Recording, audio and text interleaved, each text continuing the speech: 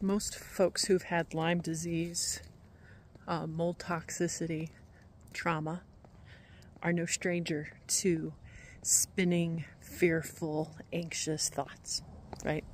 I know I used to have my share and have to get talked down off a ledge on a regular basis.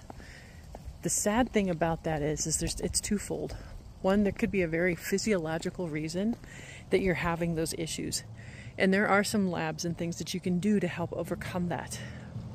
And there's also some mental exercises that you can do now to help get you out of that as well. Because it's part of being in fight or flight, and you can't heal when you're in fight or flight. You've got to calm that nervous system down.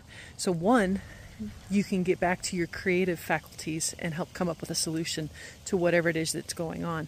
You can't come up with a solution when you're in panic. It doesn't work that way. And like I said, it gets your nervous system out of fight or flight, and you can't heal and digest your food when you're in fight or flight. So the 3 tips that I like to use to help get out of spinning thoughts are going for a walk. And when you're going for a walk, I want you to focus and pay attention to each step. Right, left, right, left, right, left. Or say 1, 2, 1, 2, 1, 2, 1, 2. When you have that down, add the breath into it. In, out, in, out, in, out. You get the point. But after doing this for a while, you'll notice your whole system calm down, because it's hard to continue with those spinning thoughts when you're rhythmically focusing on the here and the now. Not what boogeyman's coming down the pike or what happened to you last week. It puts you in the here and the now. And that's where the real healing and the magic and the creativity to find solutions to your problem can happen. So try it. Also, another thing you can do, put your bare feet on the ground for, 20 minutes. That can actually help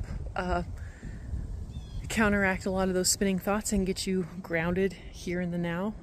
If it's too cold, touch a tree for a little bit. Just, dissipate those negative electrons and get yourself back into the here and now, into the body. So those are some of the things that quick tips to get out of those spinning, obtrusive thoughts. When you can control your mind, you can control anything.